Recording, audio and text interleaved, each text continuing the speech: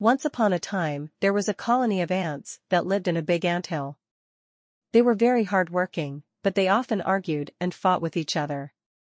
They did not have a clear goal, and they wasted a lot of time and energy on trivial matters. One day, a wise and benevolent queen ant arrived at their anthill. She had traveled far and wide, and had learned many things from different lands and creatures. She saw the chaos and confusion in the colony, and decided to help them. She gathered all the ants and spoke to them in a gentle and persuasive voice. She told them that they could achieve much more if they worked together and followed her guidance. She taught them how to communicate better, how to divide their tasks efficiently, and how to solve their problems peacefully. She also showed them how to respect and appreciate each other's strengths and weaknesses, and how to have fun and enjoy their work. The ants listened to her with awe and admiration, and agreed to follow her. They soon noticed a big difference in their colony.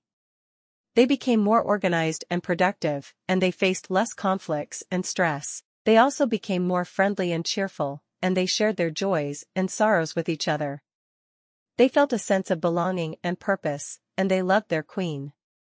The queen also led them to face various challenges and adventures, such as escaping from a hungry lizard, crossing a raging river, and finding a new food source.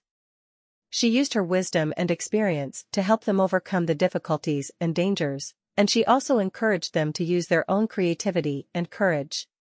She made them learn new skills and knowledge, and she also made them have fun and excitement. The ants grew stronger and happier under her leadership, and they became the most successful and admired colony in the forest.